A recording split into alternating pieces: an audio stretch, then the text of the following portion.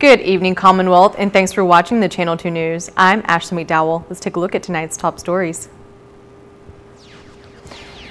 An injunction has been filed by PSS against the CNMI government. Also tonight, IPI states what austerity measures they have taken. And community members speak out on a ban that will protect the environment here in the CNMI. In sports, endurance sports season is fast approaching. Time to step it up. Stay with us. These stories and more are next. My family is on whole home Wi-Fi powered by Plume. Since we installed the Docomo whole home Wi-Fi, what did you guys notice about it? When you pull up the driveway, it automatically connects, and I don't have to get out of my car right away and come upstairs to go on my phone. My favorite thing is that it doesn't buffer when I'm watching YouTube. My favorite thing is that when Addie calls now, there's no lag. Like before it used to be where I couldn't see her sometimes and I have to hang up and then call her back, and now I don't have to do that. You know what's a good thing too is that when you come over to visit, I could give you your own password. I can assign a time limit so that I can say that you can only be on it for 1 hour. So that means you won't get in trouble from your mom. And then you can go home. The thing that I love the most is that I can freeze the internet for periods of time so that we can enjoy dinner time like this. Why are you rolling your eyes? So I'll turn it back on after dinner. Whole home Wi-Fi powered by Plume. Docomo Pacific, better together. At one of Saipan's beaches, this mother lays about 100 eggs under the cover of darkness. She hides her nest as best she can and then slowly makes her way back to the ocean. The eggs hatch and the babies head for the sea, where they will face a daily dose of danger. Just 1 in 1,000 will make it to adulthood. Those that do will one day lay their own eggs. Sea turtles are protected under CNMI law. If you see one that is stranded or if you see illegal activity, call the hotline at 287-8537.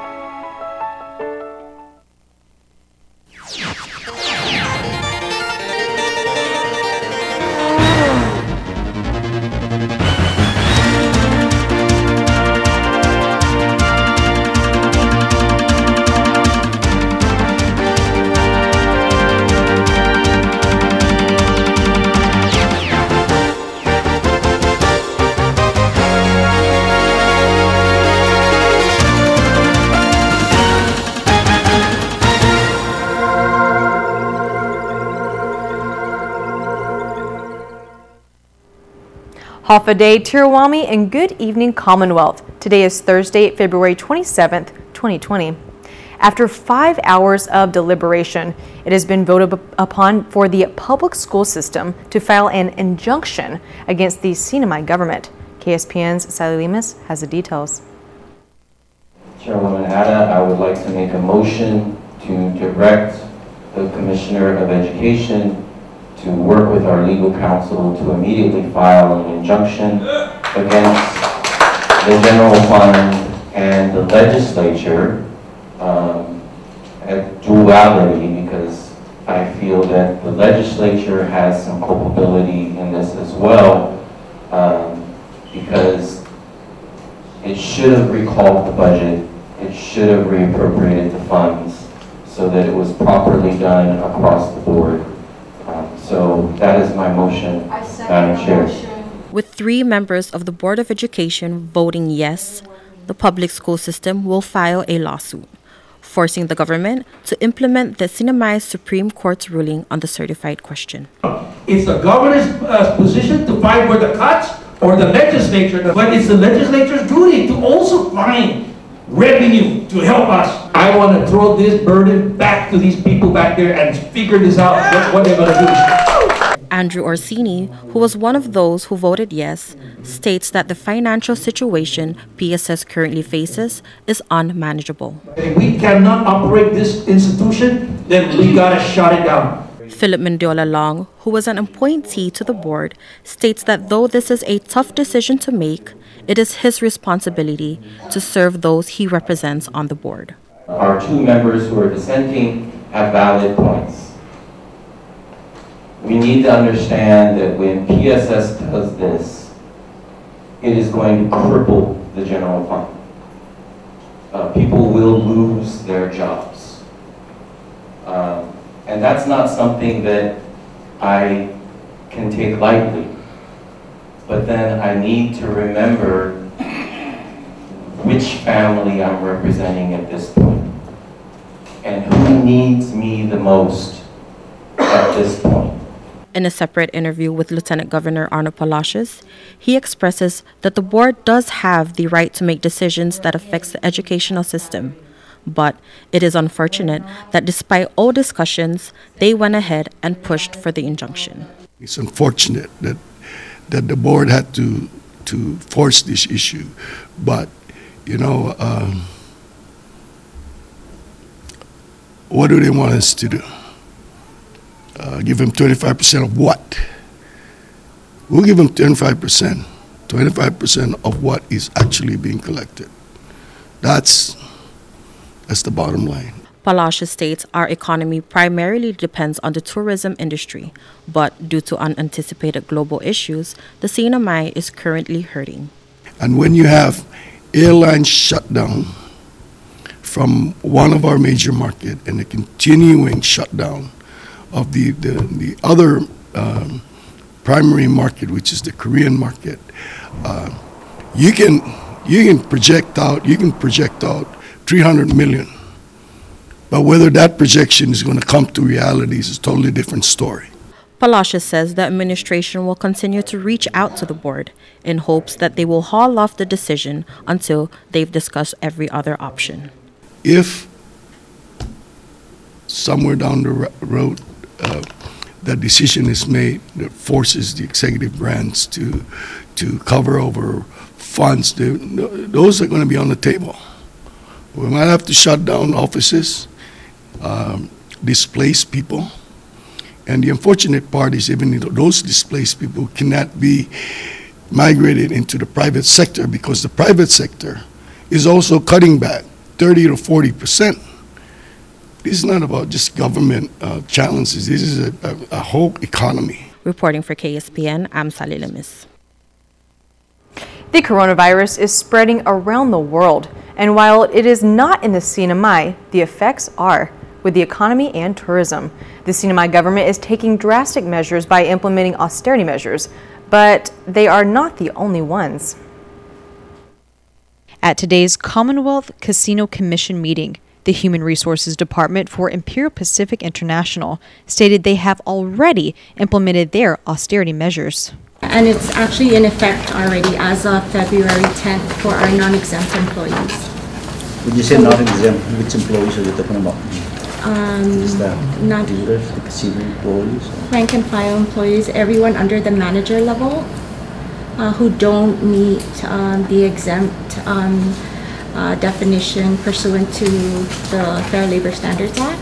Meaning across the board, employees that are below management level are getting the pay cut, making a reduction to 24 hours per pay period until further notice. A labor summary was given on the total number of workers for IPI, stating 15 for management staff, 368 H-2B workers, and 112 local manpower, totaling to 480 workers, but are expecting over 662 H-2B workers to arrive in March. What you heard this morning is a report from the construction site that they're currently awaiting over 600 H-2B workers to come in as part of the H-2B to assist them in making sure that they complete the project as expected based on the license agreement. Phase 2 of the construction on the Imperial Pacific Resort is expected to be completed by this summer. The word phase 2 is also being used at IPR, meaning that the next phase is now the hotel tower. Right now they're finished the so-called villas, that's the VIP. They're now concentrating on the main hotel itself. So they're shifting to that. It is ongoing though, so even though from the outside you've seen that the facade is coming up a little bit slow, there is a lot of activities going on the inside part, so the construction never really stopped. But Eric Poon, Vice President of Construction, states meeting that deadline will not be possible without 1,000 workers, which they have needed since last year. How many workers in it? Actually, 1,000 or 2,000? Over thousands. At least 1,000? over 1,000. Right now, definitely is not enough. To as of today, definitely we cannot meet the deadline. The additional H-2B workers arriving next month will help in the construction phase. But one question raised by CCC Executive Director Edward De Leon Guerrero is if the travel ban due to the coronavirus is still an issue at that point, do they have a plan? Anticipating the arrival in March 2020. Right. To your knowledge, do you think that the coronavirus may impact some of these folks? Because even if you're from Taiwan or Thailand, if you're in your passport gone to China, right, you will not be allowed to enter. Right. At this moment, I haven't heard anything regarding the virus impact. Getting people over here, but definitely what we know that there's several, a couple airlines already reduced their flight to Saipan. So, but again, I am not sure it's going to impact. So I don't have an answer for you right now. USCIS has approved 1,030 H-2B visa applications for IPI for fiscal year 2020-2021. De Leon Guerrero says the casino does remain open 24 hours a day, 7 days a week, and that an exception has been made to allow employees and gamblers to wear a face mask while in the casino, taking one more step to stop the spread of any sickness.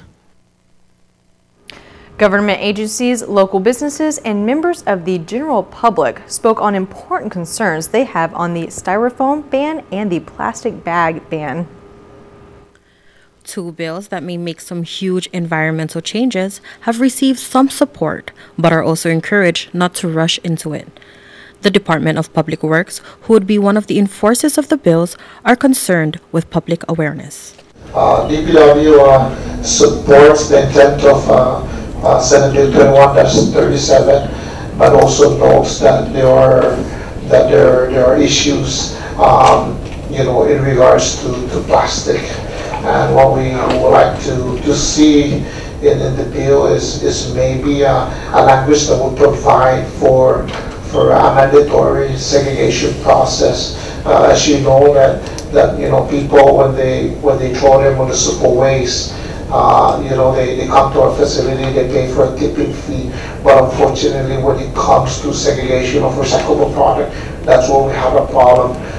Comments from the Chamber of Commerce focus on incentive mechanisms. There have been some concerns from businesses for sanitation purposes, such as the butchers, for some of the different types of styrofoam. What the Chamber is suggesting is instead of banning all styrofoam, instead find a way to incentivize businesses and wholesalers to import biodegradable products.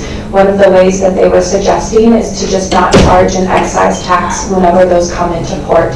And if there were a way to work with customs in order to show that products are biodegradable, then they would not have to pay an excise tax on them. And some businesses are requesting for more time on this bill.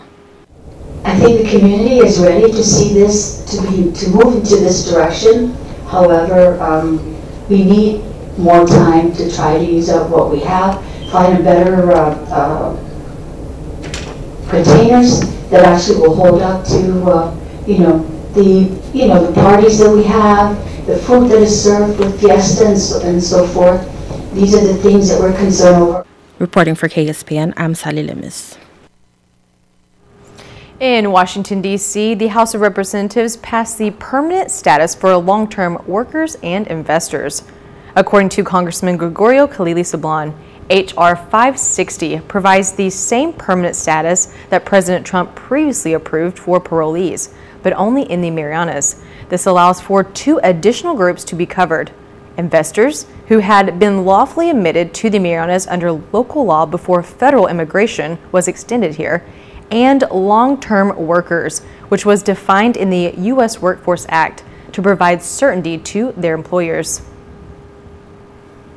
Coming up, we head to District Court to check out day 1 of the high school mock trial. Stay tuned.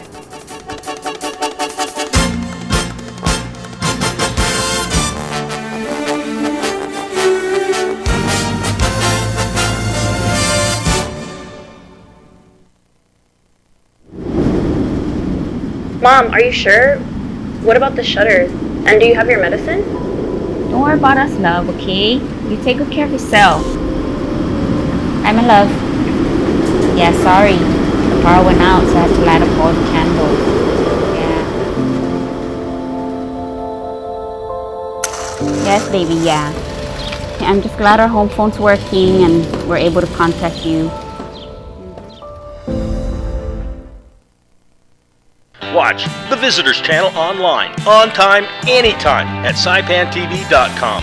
Where to go, what to see, what to do, restaurants, spas, activities, and culture. It's all in one place, in high definition, on your mobile device. saipantv.com. Check it out. Welcome back to the Channel 2 News. It is day one of the 2020 high school mock trial competition.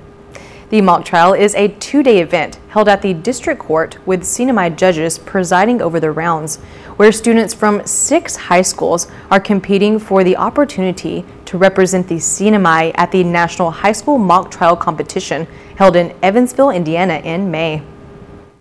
There are 3 essential aspects for the mock trial competition. Number 1, it hones students' public speaking abilities. Number 2, it engages their critical thinking skills. They have to understand the rules of evidence, have to be able to respond on their feet to objections. And the third important thing, it really teaches them what it means to collaborate and to do teamwork.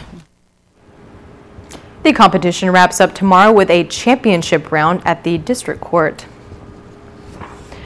On Guam, the island is expecting a decrease in flights from Korea due to the coronavirus. KUAM reports. Here's your Guam news update. Public Health announced that the CDC will remanufacture corona test kits after issues surface about their effectiveness and reliability. There's no specific time frame when we'll receive a new kit, while the airport's also waiting on a thermal scanner to help detect infections of arriving passengers. The airport met with airlines about the recent spike in cases in South Korea. As a result of that meeting, we did find out that one of the Korean airlines has made the decision to suspend travel from the area in Korea that seems to be the hotbed right now.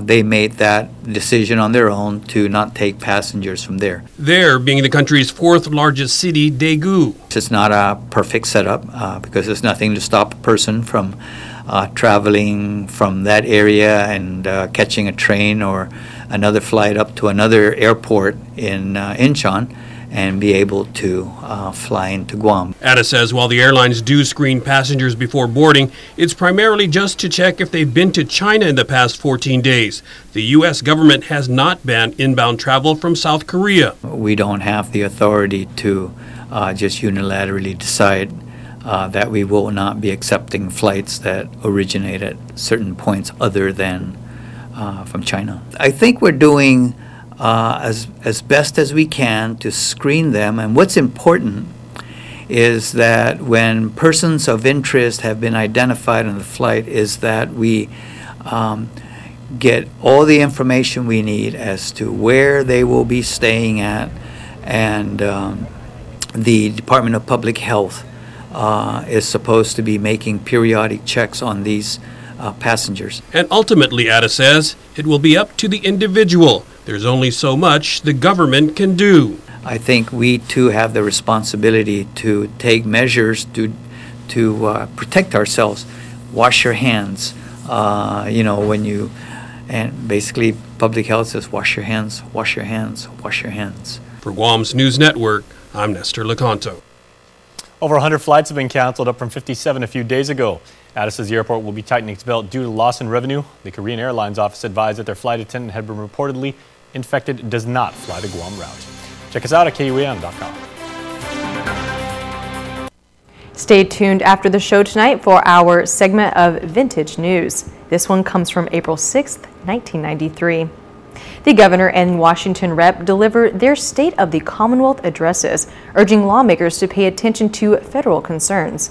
And businesses are fighting for the right to salvage treasure ships that are south of the CNMI. Also, we take a look at the latest trends in the car industry and computer world for that time frame. Coming up in the KSPN2 Sports Report, remember the Sablon termites? We do. Next.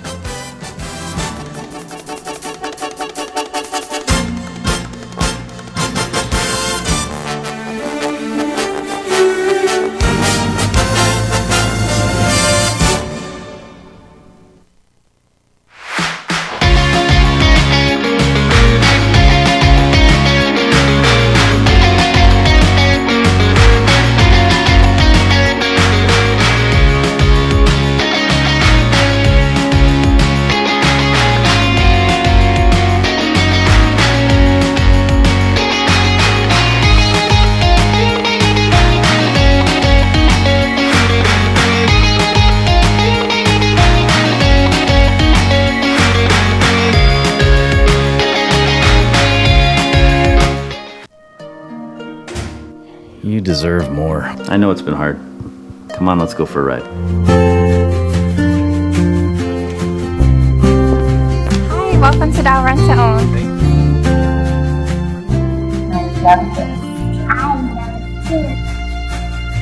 Thank you. You're welcome. Now this feels like home. Dial Rent to Own. Making lives better since 1987. Do you have a team or company? Bring them to the Adventure Specialist, Saipan's homegrown Marianas Trekking.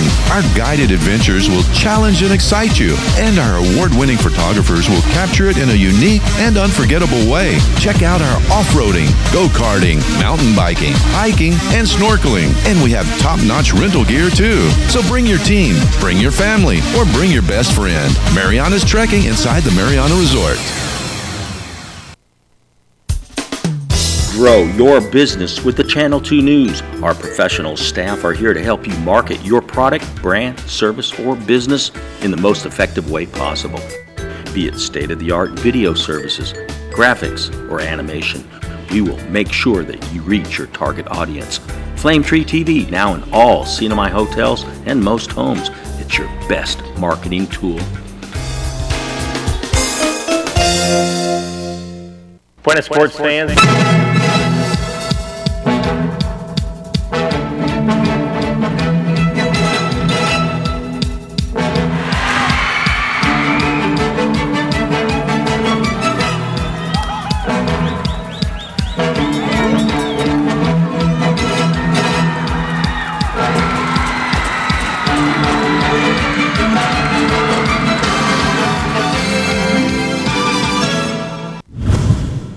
Buenas sports fans, this is the beginning of running season. A sprint triathlon is coming up this Saturday morning, 6 o'clock sharp, Killalea Beach. Saipan Marathon 2020 scheduled for March the 14th. Runners are prepping now. One of the competitors will be Father Ryan Jimenez. 3 years ago, he ran his first half marathon. Not an easy accomplishment for someone his age. It was a struggle. Half marathon? Half marathon. How was it? It was good. How many half marathons? I remember you just started this, what, 2 years ago? Yeah, it's probably my fourth. Is it getting easier or harder? It's getting tougher and tougher as we get older. Father Ryan's immersion into these sports began in the 2016 Tagaman Triathlon, where he had his own fan club cheering him on. It's great to get cheerleaders. That's actually my favorite item too when running. I've got cheerleaders who accompany me on this journey. This season, Father Ryan added a new modality to his fitness training regimen at Gold's Gym called the Assault Runner. Yeah, I tried it yesterday when Ty showed me, and it helps me with my form and the proper posture for running. If I lean forward, I go fast, and then if I step back, I go slower. And then if I do it without holding on to the rails, it really is a good training to it helps me stabilize, and sort of I'm more grounded, and I run faster, and hopefully I can run more efficiently because of this machine. So I'm going to try it again for the second time today. Runner Ryan says it's a tool to improve his outdoor performance. I try to. I'm just slowly started working out again. Actually, since this month of February. And today in particular, it's in between spiritual activities. I'm doing physical activity right now. So, yeah, but I like outdoors. So this is a good way to train with this machine here and then try it out outside maybe tomorrow morning, do outdoor run, yeah. Gold's Gym trainer Dre Delos Santos explains this new machine. Yeah, so with our new assault runners, we have 2 of them. Clearly you can see the noticeable difference between that and a traditional treadmill. And one of the biggest feature of that is it kind of, well, you can call it a curved treadmill if you want to put it in simple terms. With that, you kind of experience reduced loading on your body, specifically your knees and hips. So if you're someone who's into interval training, that would be a much better option for you.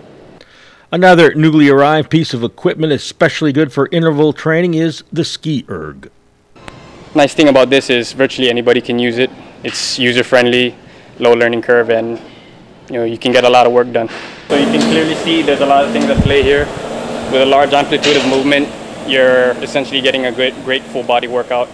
Perfect for Father Ryan, who KSPN2 Sports first saw competing at the 5th Hell of the Marianas. What the hell of the Marianas, huh? I'm a priest and joining the hell ride, so I think I'll contradict that and conquer hell. Yeah. After the race, he said it was hell. All right, the first baseball dynasty here were the Sablon Termites in the 80s and 90s. They were led by the Hall of Fame pitcher Tony Benavente, and here's the way I saw it then. Hello, baseball fans. This is Bob Coldine with a profile of the Saipan Major League. Tonight we'll look at the Sablon Termites, sponsored by Sablon's Termite and Pest Control. They are the defending champions, and their trophy case is overflowing with championship and pennant trophies, and they may truly be considered as the New York Yankees of Saipan. They are managed by the venerable Dr. Manny Sablon and are loaded with coaching experience in the form of Rocky Celis, Furman Sakisak, and Vice Speaker Diego Benavente. The Termites are blessed with potent offense, dependable defense, and strong arms on the mound. The Termites, of course, are led by former MVP Tony Benavente, their ace on the hill, who is always among league leaders in strikeouts, ERA, and wins. He has a mitt-popping fastball and a late-breaking curve. He's also an excellent hitter.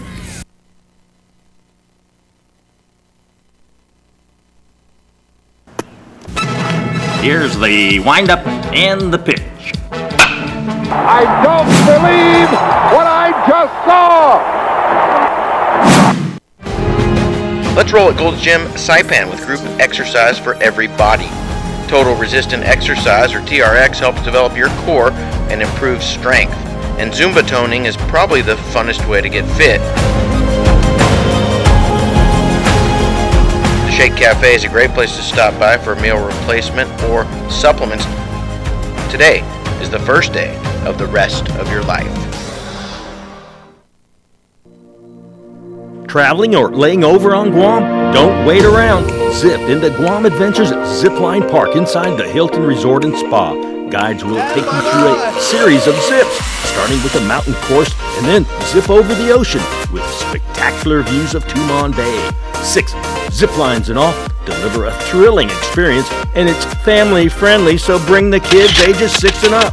You'll love the security of double lines and a new braking system to make riding smoother. The towers are named after the islands in the Marianas.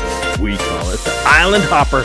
Your guides will teach you what you need to know to soar through the jungle with a bird's eye view. Best of all, for residents of Saipan, Tinian, and Rota, you can book this experience at 20% savings. Log on to GuamAdventures.com and during checkout, use offer code HOFFA20. Book it and zip it today. We'll even pick you up.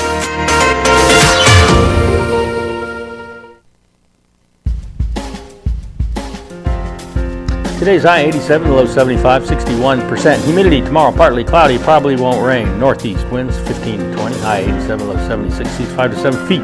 Sunrise 6:35, high tide 10:32, low tide 5:05, sunset at 6:24. All right, thank you, Bob. So that was nice to see you back in 1993. 27 years ago. Yeah. Little youngster. Well, we were doing the back then. We did the games live on TV on MCV, and so they asked me to do a preview on each of the teams. So we're going to see that on Vintage News here coming up later on. All right, I'm excited to check it out. Check out the whole thing. So nice little snippet today. Everybody looked younger 27 years ago. I bet. Yeah. Especially you. I think I was like 2. I think you were. Yeah. Right. All right. Well, thank you for watching. Have a great rest of your night. Good night.